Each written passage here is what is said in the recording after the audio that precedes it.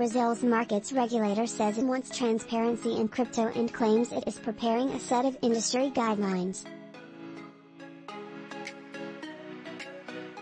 The body is working in conjunction with the nation's Economy Ministry, in a possible further setback for MPs hoping to regulate the sector.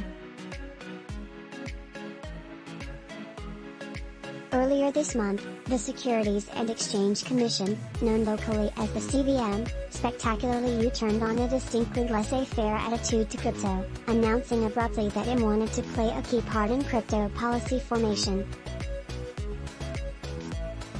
The CVM is under new management, but its former chief had appeared happy to wash the Commission's hands of the matter. Accordingly, MPs drew up the relatively pro-business private members' bill that is now awaiting final confirmation from Parliament. The 11th-hour CVM intervention may require the President to veto the entire bill, and scupper a process that began way back in 2015.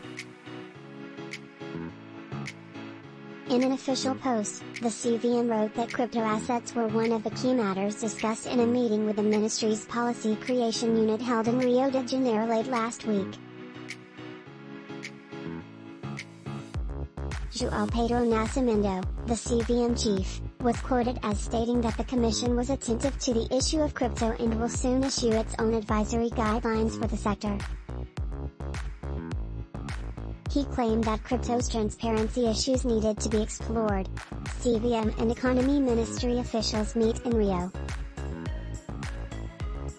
Source: CVM. The public needs to have information available about cryptoassets, provided to it in a clear and objective manner. Crypto adoption is on the rise in Brazil. Earlier this month, government data revealed that Brazilians have spent more money than ever before on crypto purchases this year. In May, crypto buyers smashed their previous spending records by spending a combined $912 million on coins in the space of just 31 days. A number of major Latin America-based crypto players have also issued Bitcoin cashback credit cards in Brazil, which reward customers with BTC payouts when they make a fiat purchase.